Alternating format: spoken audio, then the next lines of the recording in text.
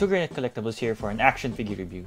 Today we are looking at the 2022 Hasbro Marvel Legends Scorpion, part of the Spider-Man Retro Wave. He comes in the standard Hasbro Marvel Legends Retro Card Back packaging. As you can see here, we have only the figure inside. There is no other accessories. He does have a long bendy tail. From the back is more art in homage of the old Toy Biz action figures and a short read up. Pause it right now so you can take a read. In terms of the action figure, I was trying to figure out whether he has photoreal eyes, which Hasbro has been using for quite some time. He doesn't. There are molded details on his body.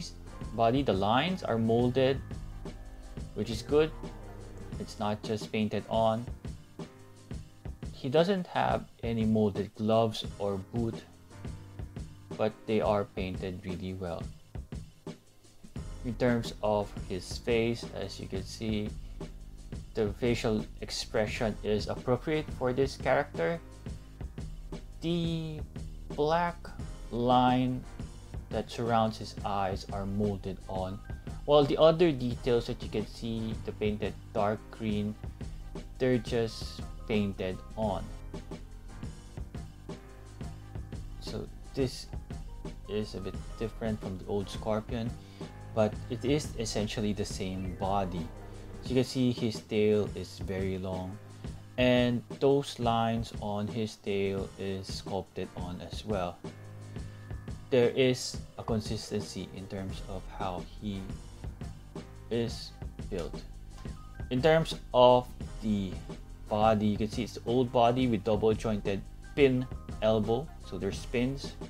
I don't mind the pins because they are of the same color or of the same shade of green.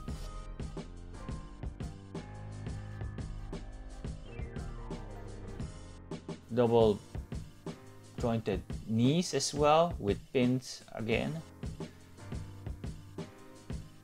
In terms of his tail, you can see there how far it goes.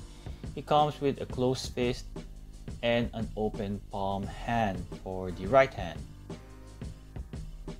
In terms of the articulation, he has a swivel on the upper torso and a swivel on the waist, as you can see, swivel on the upper thigh, and a boot cut there, as you can see in focus.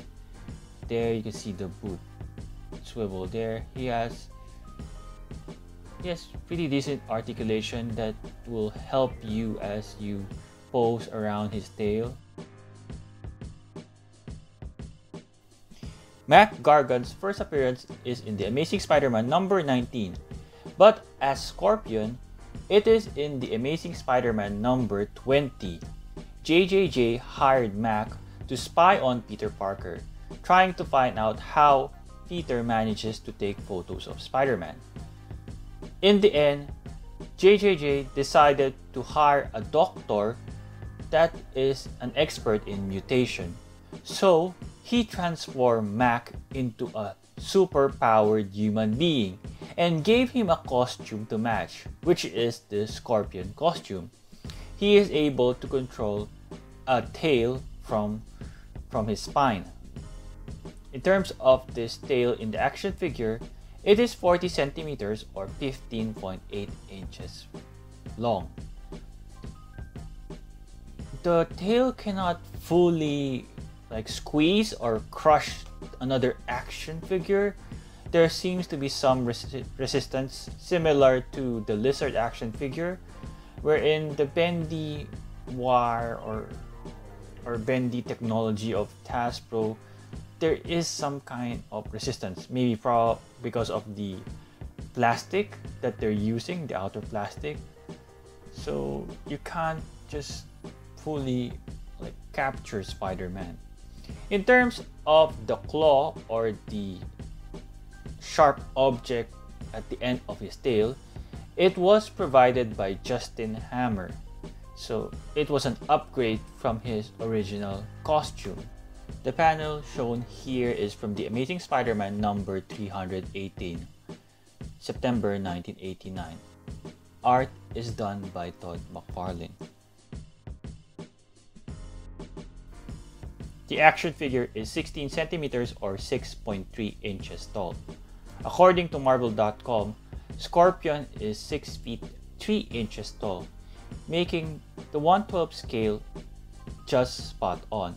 Here he is besides Wolverine and Retro Spider-Man. Next we have Spider-Gwen and Shriek. For a Thunderbolt size comparison, we have Moonstone and Satana. Next we have taller ladies, Angela and Tundra. Next we have Hasbro Marvel Legends Retro Lizard and Rhino. For taller action figures, 7-inch scale, Marvel Select Sabretooth and Hulk. In terms of other Hasbro Marvel Legends Retro Wave action figures, first we have from Wave 1, we have Spider-Man, Gwen Stacy, Peter Parker, Green Goblin, and Electro. Other figures, Spider-Man 2099, Black Cat, Mysterio, and the Deluxe Kingpin. From Wave 2, here we have the Black Suit Spider-Man, Ben Reilly, Shocker, Hammerhead, and Hobgoblin. The good. This action figure screams out nostalgia in terms of the bright colors, which resonates to fans of the animated series. Thankfully, another good thing with this figure is the bendy tail.